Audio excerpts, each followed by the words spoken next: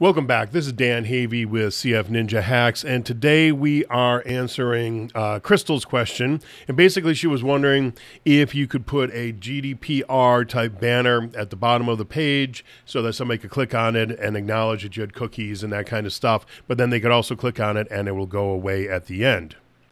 So that's what we built out here today. So let's just take a look at how this works. So you have all your content on the page right here. And as the page loads, it's going to take that GDPR footer and stick it down here at the bottom. Now, I don't have anything formatted or anything, but you get the idea. You just put it down here at the bottom, and then all the other content will scroll behind it until such time as you click on one of these buttons down here at the bottom, and then the banner goes away.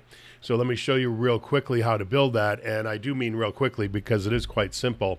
So what we have here just simply is two sections on this page, and I'll show you that here.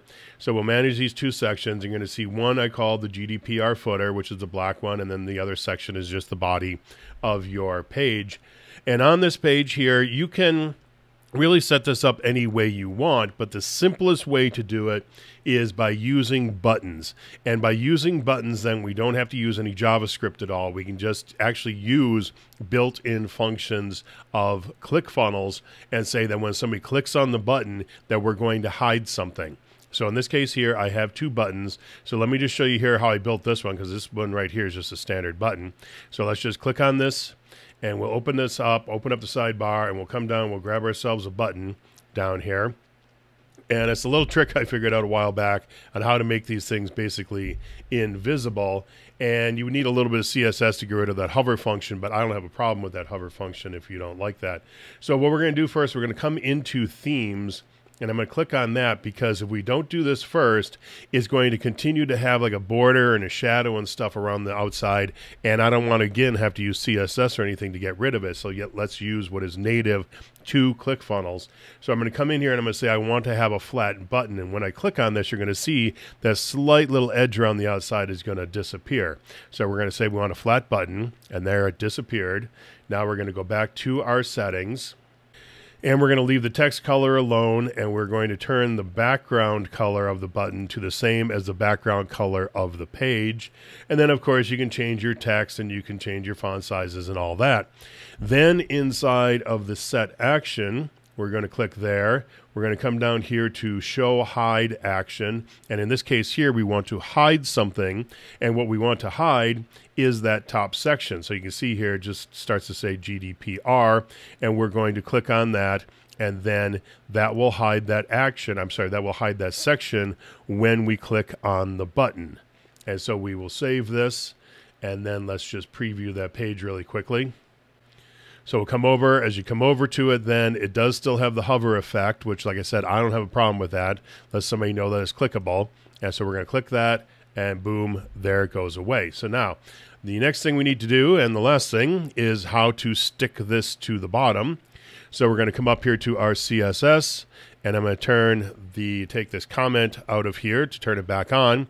So all this is the CSS ID selector of this section, the GDPR section. And what we're saying is we're going to position it fixed. So we're going to fix it to a very specific position within the page, within the viewport itself. So you can say position relative, you can say position absolute.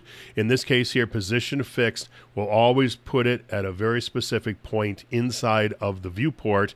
And at this point, we want to say bottom. So bottom 0 means put it all the way to the bottom, 0 pixels from the bottom of the viewport. And so that's what we do. We got it stuck down here. Let's just say we wanted at 100 pixels from the bottom. We could have it there 100 pixels up from the bottom, and the background would still scroll behind it, and you can see a little window below it. But in this case here, we just want it to be at 0. So we will say bottom of 0. And then you have to do a z-index of anything greater than 1. I just tend to use 999 when I do this, because if we don't, what's going to happen is the blue section is going to go up over the top of the black section, because whenever you have sections like this, let me just open these back up again. Whenever you have sections, whatever is below will always go up over the top of whatever is above. And so because we have this built the other way around. Now, if I were to take this and put this GDPR footer all the way down at the bottom of the page, then it would always be on top and you wouldn't need the Z index. But for me, when I'm building out little headers or footers or stuff like that, I tend to put them at the top of the page and then position them where I want them to be. So however you do that is fine. But if you do it at the top of the page, you want to make sure you pull it to the front. So you set the Z index of 999. And that is it. That is it. All you got to do is basically create the button, tell it to hide the section, and then fix it to the bottom, and you are absolutely done. So any questions, let me know.